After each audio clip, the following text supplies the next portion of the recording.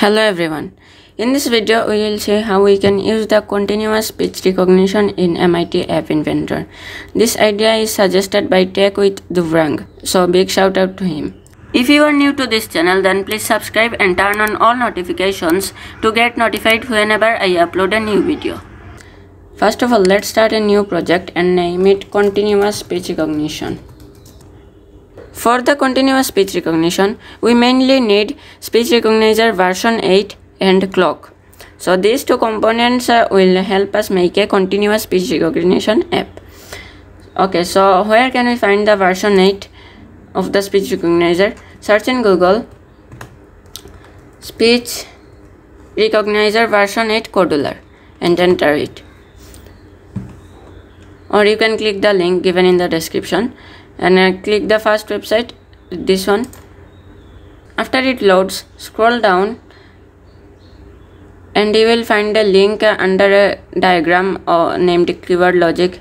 This one is marked blue as a SC speech recognizer version 8. The size is 20 KB. Click on it. First you need to log in or sign up here, otherwise you won't be able to download any extensions from this website named Codular. Okay, so I am already logged in. So I'll click this link and it should get downloaded. Yes, it is downloaded. Now go to MIT App Inventor, click on extension and import extension, then drag and drop this file, or you can choose it from your computer. Now click import and it will take some seconds to import. After it is imported, drag and drop it in the screen to add it to the app. Now we will need the clock component, which is in the sensor section. Click on the sensors and then drag and drop the clock into the screen. Okay, so these are the main two things we need for the continuous speech recognition. So to display and see if the app is working or not, we need a label. So I'll drag and drop a label. First, a vertical arrangement so that the app looks clean. Click on the vertical arrangement layout and set its height and width to fill parent. Now let's design it. I will keep everything to center and keep the labels font size to 30. Okay.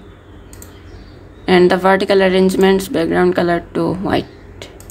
Also we will need a switch so that we can turn on and off the continuous speech recognition. So go to user interface and drag and drop a switch into the screen or above the screen.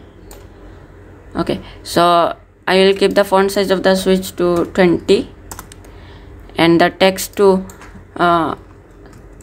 continuous SR on/off. SR means speech recognition and on off. Okay, now it's set. It's only for understanding. You can design it in your choice. Okay, so now we will go to block section, and when screen 1 initialize, it is optional but you can get the initialize block. Click on level 1, set level text to block and get a blank text box and set it as blank. So now we need to code for the switch. Now we need to get the when switch 1 changed block. Okay, so when switch 1 is changed, then we need to get an if statement, if then else. Okay, when switch 1 is changed, if it is turned on, so click on switch 1 and get the text, get the block if turned on. Yes, if switch is on, if switch 1 is on, then what it should do, it should set the clock to enabled. Set clock 1 enabled to true. Set clock 1 timer enabled to true. Click this one and write and type true on keyboard and press enter, so it will automatically get attached. Now this one is set clock 1 timer enabled to true. Then we should tell the speech recognizer to get text. So click on speech recognizer and get the block get call speech recognizer to get text and attach it in the then function. Okay, so this is the coding when switch will be on, and else means when switch will be off. So when the switch will be turned off, then we want the clock one timer enabled to false. So duplicate it and change the true statement to false. Okay, so this is now the coding for the switch. Now we need to set the clock's interval. So by default it is set for 1000, means 1 second, that it will restart. The speech recognizer will restart after every 1 second. This 1000 means 1000 milliseconds, and we know 1000 milliseconds equals to 1 second.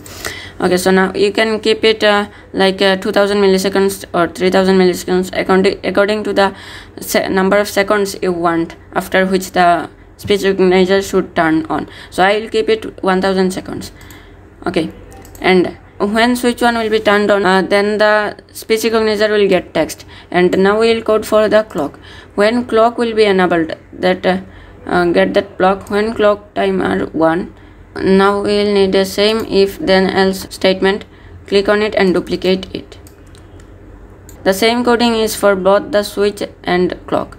Okay, so just duplicate and paste it, just the commands are different. So now this is for the screen 1 initialize, and this is the coding for the switch, and this is the coding for the clock. After the switch and the clock are changed, then the speech recognizer will get text. So after it get text, what it should do? So click on the speech recognizer and get the block after getting text. So after getting text, what it should do? After getting text, it should set our speech into the label. So click on level 1 and get the block set level 1 text to.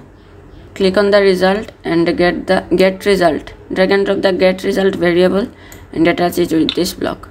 Okay, so this is now done. Now let's test our app. Okay, so now I have connected through the AI companion and the app is ready. So as we have coded, if I turn the switch on and say something continuously, then our speech will be recorded and the text label here will show that up. So let's test it out first. Now if I talk something now, it won't record, like hello, nothing. But when I turn on the switch and say something like hello, it will record my speech and type it down. Then from then on it will start recording my speech continuously after every time interval of 1000 seconds, as I have mentioned here. Okay, so let's turn on. Hello, how are you? I am fine. Okay, so now you will see that whatever I am talking to you now, it will record all the things. See, okay, but if I turn it off now and say something, then it won't record anything anymore. Hello, how are you? Okay, so that's the example of speech recognition, continuous speech recognition, and this is the part 1. In part 2 we have coded it with just one level, like whenever we say something, our speech gets typed here.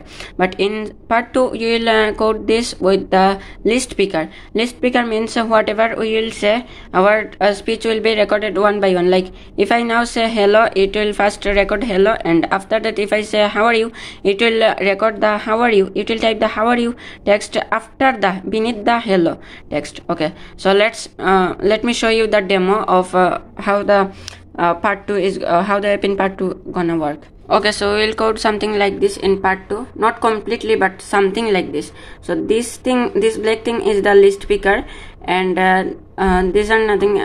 We won't code these things. These are higher level. These are of higher level. We'll just code this one and this one. Okay, so now let's see how this works. So this is our app, and let me first make all this invisible because we are not gonna code this. Okay, so this is the auto speech recognition, and if I turn it on, if I turn both this one, hello, how are you? How are you? I am fine. I am fine. 1, 2, 3. 123. Okay, wait. If you were thinking that how is the app talking back to us and how to do that, it's simple. You just simply have to add the text-to-speech extension in MIT App Inventor and adding that in the after speaking block of the speech recognizer and setting the code like that. You can make a feature like this that the app talks back to you the same thing you talked it to. You can watch my Talking Tom app and see how to code that and how it works. Like, share, comment, subscribe. Okay, so now this is the prompt coming that the speech recognizer is currently turned on. If I want to clear this all, then this is the clear button, delete button, clear all button. If we click this and everything will be cleared. Okay, so we will code this in part 2. For that, stay tuned with my channel by subscribing and turning on all notifications to get notified whenever I upload a new video.